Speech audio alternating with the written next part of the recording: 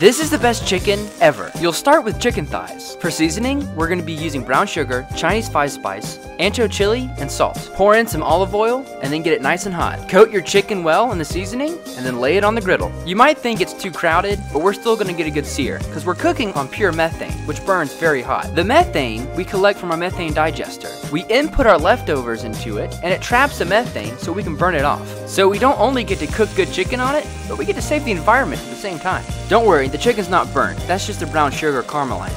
And man, was this chicken perfect.